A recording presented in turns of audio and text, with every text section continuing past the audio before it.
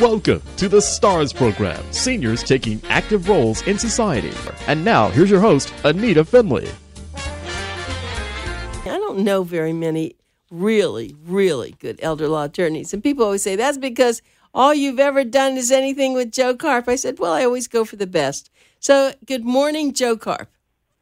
Good morning. How are you this morning? I'm doing great. And you know, you will be thrilled because the November issue is going to have on the cover, of course, the picture of that gorgeous parrot that you and Debbie went on this wonderful trip to Brazil.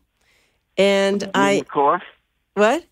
The blue macaw? Yeah, I put that on the front cover. It's gorgeous. And then, of course, the gorgeous story that she wrote. And I am so pleased that you are taking the time to go off into the wildest places in the world. I will follow my wife anywhere. My wife was raised in the Bronx by the Bronx Zoo.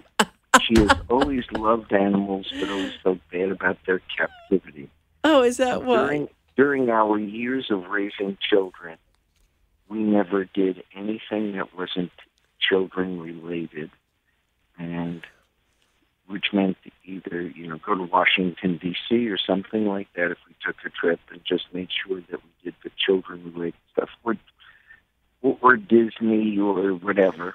But now, and we took them other places we thought they'd find interesting, but now my wife wants to see some of the world of nature, and my attitude, as many of your listeners well know, you can only do it when you can, so do it while you can, because the body, our own human bodies, as well as the safety of the world, keeps changing, and the ability to travel keeps changing. So she wanted to go to Brazil, to the Pantanal, which is the largest wetlands in the world, and see beautiful nature, and we did that.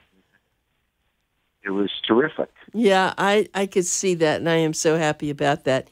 Well, I was reading. We also had to we could travel really light. I mean, if you had any pants that ever belonged in a dry cleaner, you shouldn't have worn them there, or shoes that should be shined, you don't wear them there. It was Right. Totally delightful from that level, too. We could travel really light, didn't need anything that was the pretext of being travelers in the traditional sense. Yeah. No midnight buffets. No midnight buffets. But I was reading your article, this particular one that's going to be coming up in November. How will probate impact your family? I think it was good that you went back and started talking about probate, because years ago when you first started writing and when I first knew you, it was a big subject. Probate, should I do it? Shouldn't I do it? And now it's passed. Everything seems to be into trusts and irrevocable and revocable and now with the veterans. But going back to the basics and probate, I think it was a very good article. Yeah, I think it's just a reminder that people sort of forget what probate is, and some people forget why we have it legally. And very simply, it's a way to pass assets from a decedent to a beneficiary if there's not an automatic go. And by that I mean an automatic go is a beneficiary designated account. It's a joint with right of survivorship account, or it's an asset in a trust because it's not automatic, but it doesn't have to go through probate. People are under a couple of general misconceptions. One, that the size of your estate determines whether you'll have probate, and that's not true. The size of your estate will determine whether you have estate taxes. Unfortunately, for most of our listeners, they don't have estate taxes. And you say, well, why is that unfortunate? It means for a single individual, they have less than $5.4 million, and for a married couple, they have less than $10.8 million. So if you're a married couple and don't have $10.8 million, that's unfortunate, and I say that with a degree of sarcasm. You won't have estate taxes. If you have $15 million, you face estate taxes. We should all have such problems. Right. But people always, right? So people always just assume that the size of the estate controls whether there's probate, and that's not true. The size of the estate only is relevant to estate taxes. The other thing is that people assume if they have a will, they avoid probate, and that's not true as well. There are two ways to go through probate, with a will and without a will. If you have a will, and assume it's valid, et cetera, that's still, if an asset is passing under it, if you died and you have a house, a bank account, and a brokerage account, all in your own name, without a co-owner, without a beneficiary, and even if the value of the whole thing is $150,000, it's going to go through probate, even if you have a will. If you say, when I die, everything goes to my three children equally, then those assets will go through probate. And what the will accomplishes is it sets forth who you want to be in charge and how you want to pass those assets. If you didn't have a will, those same assets would go through probate, but the legislature has determined your beneficiaries by rules the legislature has passed and laws they've passed, and the judge gets to decide who will administer your estate. Usually they'll listen to the heir's recommendation and selection, but the judge gets to decide that. It wasn't somebody you selected. But the same two estates go through probate. It's just, how do they get there? So a will or no will, you can have probate. And the other thing people have to understand, just as an aside, is if your will says, I leave everything in thirds to my three kids, but you've made your eldest child the beneficiary of all your accounts, she's getting it, and that asset is not going through probate, and that asset will pass to that child, and it's only the remaining assets that will be divided in thirds. But probate is a reality, and it's time-consuming. There are some states that are very user-friendly for probate. New Jersey is the easiest state for probate in the nation. Of course, it's very rough to cross the George Washington Bridge if you piss off Governor Christie, but it's a very easy state for probate. They have a very user-friendly system and a very non-complicated system. Florida has a very painstakingly slow system, and one of the reasons, and people may wonder why, the Florida legislature, and I'm not saying right or wrong, but this is what they have determined. They said that probate's a way to pass assets to your beneficiaries and go through your system. So you'd think, well, that should be a pretty simple thing. File the will and give them the money, you know. But Florida's probate system is designed that's the secondary portion of it.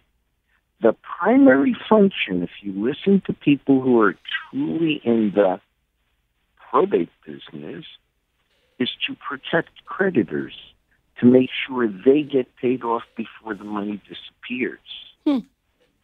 So that you have to do a publication to creditors, known and unknown. You have to serve notice on known creditors. You have the duty to check who may be a known creditor. And there have been cases where, by example, when the person died and there was a publication, which gives about 90 days for people randomly to answer, but there's a 2-year period for creditors to file a claim. Now, that publication speeds up the meter to those 90 days or so that the creditor time has lapsed, except if it's a creditor who's known or should be known, they still have the full 2 years if you didn't notice them. And you'd say, well, we get bills in the mail, so we pay those off. Well, who should be known? Well, there was a case a couple of years ago where the creditor who the publication took place, nobody responded. The known creditors were taken care of,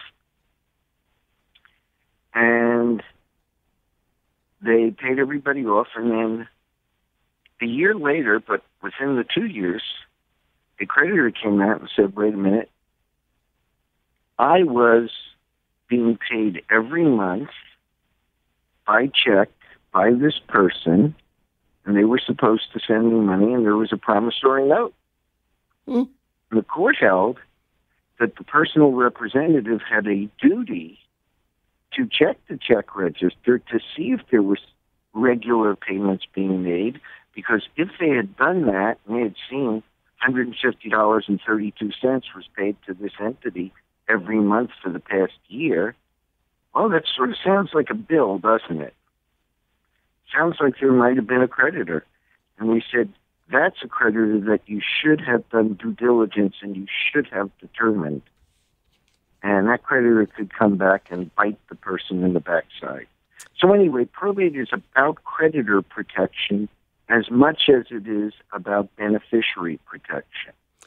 Well, let's go to wills now. Okay, so let's just give an example of someone dying without a will, and then let's give an example of someone dying without a trust, and then someone dying with a trust. Maybe 3 different examples of one particular family. Well, they didn't. Okay. Well, if they died without a will, the legislature has, and we're assuming the assets are just in that person's name. Right, right. Okay. And let's just say the person it was a single person. A single person, a widow or a widowed or a single all their life, but we'll make it a single person with a couple of kids. If that single person with a couple of kids dies without a will, right now under Florida law, the beneficiaries are that we would still have to go through probate. The beneficiaries in that, we're assuming the estate's more than $75,000 because there's simpler rules for smaller than $75,000. The children would have to decide who they want to ask the court to appoint as a personal representative, and the children are the beneficiaries. And pleadings would have to be filed in court, basically saying the person died without a will. Here's who the children are. Here's who they are the only children, and there were no other children. And it's to go to those children equally, and that starts the process. Then the court has to appoint we're assuming that the children are qualified, and the court will allow them to select one of them to be in charge. Then they have to publish a notice to creditors. They have to then use the court orders to marshal the assets. They have to count back to the court with every step of what they have done, what the inventory of the assets was, what they did with that money, that all of the creditors who had a right to file a claim have had that time, and if either had none or whatever claims were filed were satisfied, or why aren't they being, and bring it back into court.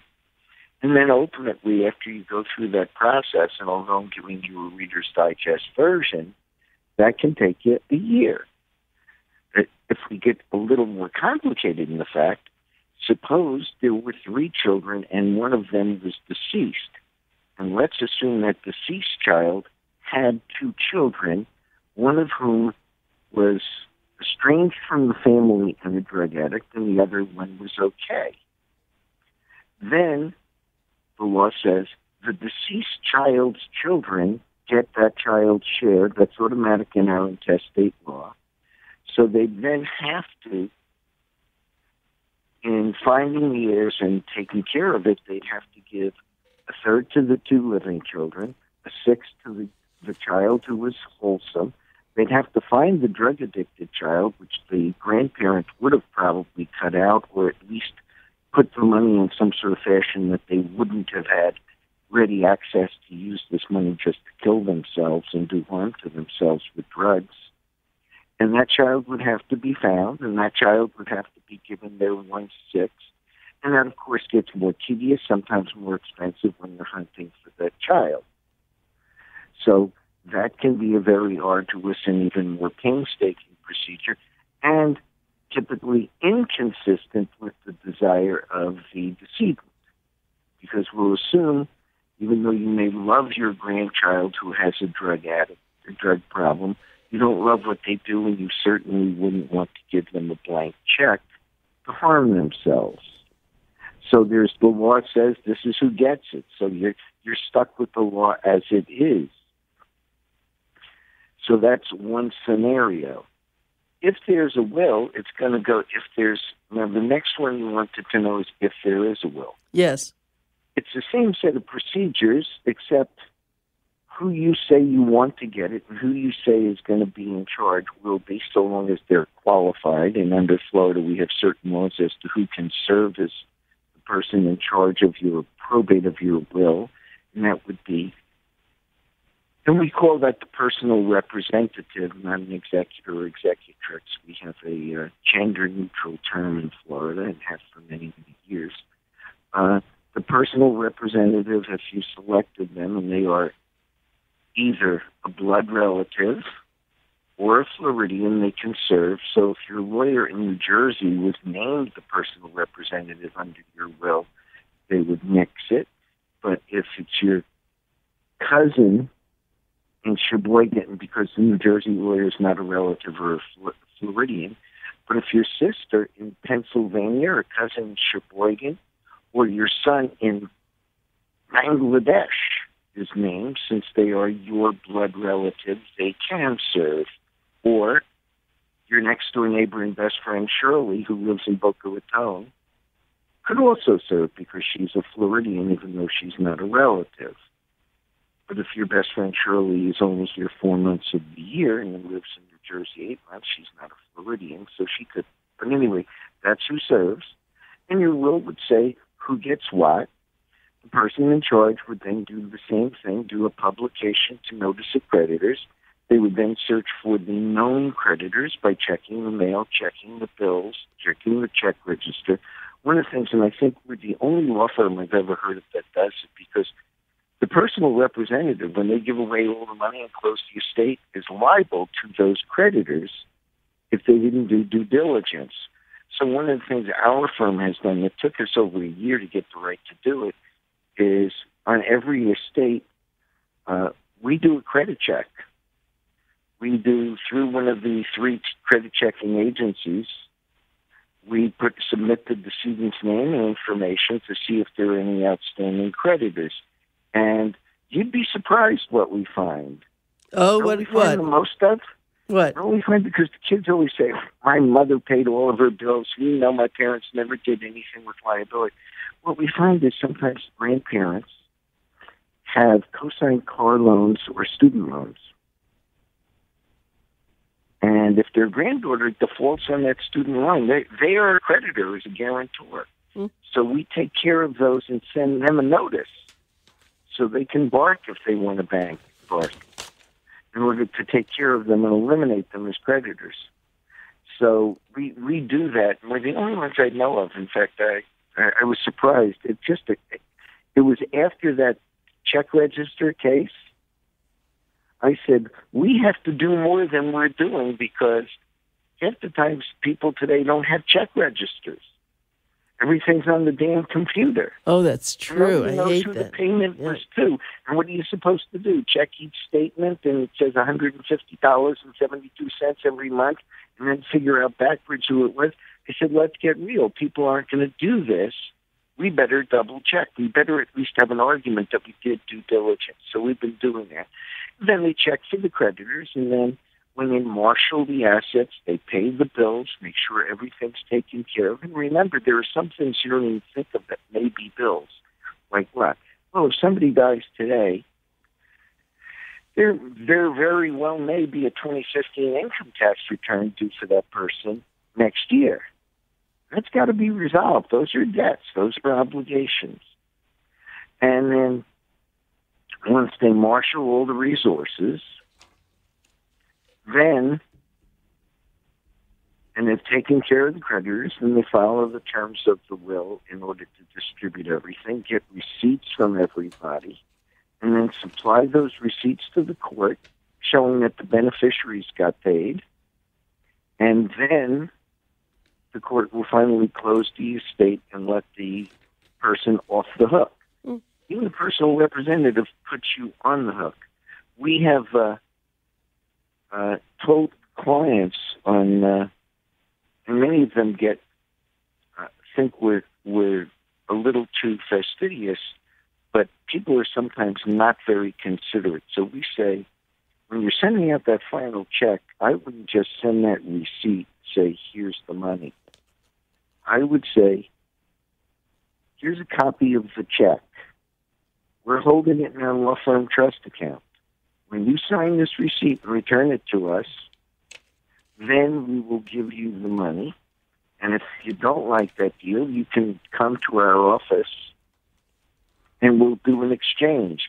But I'm not sending you a check unless I know I've got a receipt, because otherwise I'm going to have to deal with the court and they won't let me close the estate and they won't let me go take care of, release the personal representative from their obligation. And the person says, oh, but that's my nephew. Come on, my nephew and niece, they'll do it. And then and if the client says do it, even though we've admonished them, we got to do what the client says. And then all of a sudden they'll say, we sent the check, it's cleared, but your nephew still hasn't sent the receipt.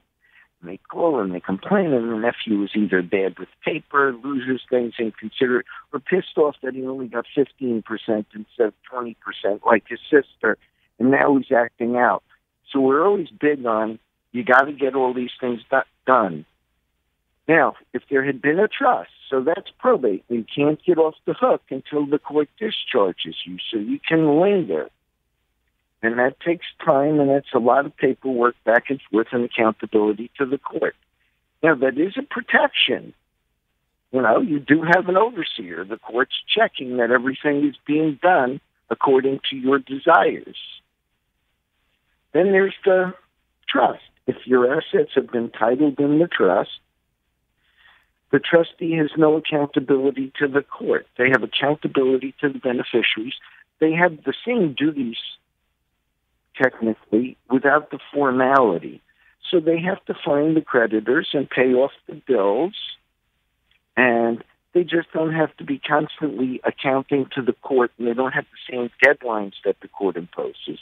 And if the trustee doesn't get a receipt, doesn't matter, there's no estate to close, and the trustee says, well, I don't care, I have the canceled check, I'm good to go, I don't care. It would have been nice that my nephew signed it. And the trustee also doesn't have the same restrictions as to who can serve. It can be anybody. So it can be your best friend Shirley who lives in New Jersey, or it can be your former accountant or attorney in New Jersey, or it can be your brother-in-law in Wisconsin. So it broadens the scope of things. The other thing is, obviously, the will is a very public instrument, and the trust is a very private instrument. The will gets filed on public record. Before you go into that, wait, I have a question. So, like in the movies, when someone dies, you go to a lawyer's office and the will is read. Is that still done? No, and there's a reason for that. Photocopy machines. They used to read the will because nobody had copies. Mm-hmm. So in the old days, they couldn't send the will out to circulate for everybody to read, right? Mm-hmm. So they said, we're going to read the will. But today, we just send everybody a copy, and it's filed on public record. They can request it from the clerk to the court and get a copy. So photocopies has eliminated the need for the reading of a will, because everybody can read it themselves. Make sense? Yep. I was listening. That was always something I worried about. And one more question. Why isn't there a class in high school? I don't know what it would be under, but why isn't there a class about this so that the kids understand just a very brief rundown of what the differences are that you've described? Don't you think that'd be smart? The answer is, I guess with high school, there's enough other fundamental things they have to learn about life itself. I mean, we're dropping music and art from high school, and that's probably more important than having kids learn that. But there should be some, and what my workshops are, if you want to talk about them, are continuing education, if you will, for adults to learn about this, because I understand why an 18-year-old may not get it. Okay? The thing that baffles me is why 48-year-olds aren't getting it when they have 78-year-old parents, and why their 78-year-old parents don't get it. And they're the people who are in need to know. I mean, it's the more information that people have is always better. I mean, everybody should learn half the things Dr. Mencia is talking about as well. But our school system has limitations for high school students. So okay, so I'm going to do your senior learn about a contract, right, maybe. right. Let me do your senior survival workshops. I want everyone, get your pencils out. This is Pencil Talk Radio. This is the Best Buy in South Florida. You have to go do this. First of all, you'll meet Joe Karp, who really should be, he's an entertainer, even though he says he's an elder law attorney, but I think he's an entertainer first. Secondly, Tuesday. I have a straw hat and a can when I do the workshops. And by the way, just so your listeners know, on the workshops this month, Jenny Bernstein will be doing both Boynton Beach and Port St. Lucie, and I will be doing just Palm Beach Gardens because I'm going up on the trustee for a client who's passed away, their husband and wife who passed away, whose daughter is a 58-year-old schizophrenic, and I have to go up to Baltimore to attend to her affairs, so I will be gone Thursday. But continue. So Jenny will do it. She's also board certified. Okay, so Joe, I only have in front of me the December ones. I have the November. Why don't you do November? We are prepared. So okay. I'm going to give people the workshop schedule. On Tuesday, November 10, we start at 1:30 promptly in Port St. Lucie at the Holiday Inn. We will be doing our senior survival workshop where we will be talking about living trust. We will explain probate. We will talk about Medicaid, long-term care, and veterans benefits and how people can qualify and what they can do. We'll talk about the changes in the law. Wait. We better give the other times because we are going to run out of time, Joe. Wednesday in Palm Beach Gardens at the Marriott Hotel at RCA Boulevard off PGA Boulevard at 1:30 in Palm Beach Gardens. And Boynton Beach on Thursday at the Courtyard Marriott. Our toll-free number, and those are all 1:30, is 1-800-893-9911. And the website is Karplaw, KARPLAW.com. On there you can see the schedule and get all sorts of other loaded information. And I have to say goodbye, and thank you so much, Joe. Great show. Thank you. See you in December. Yes. Bye. Bye.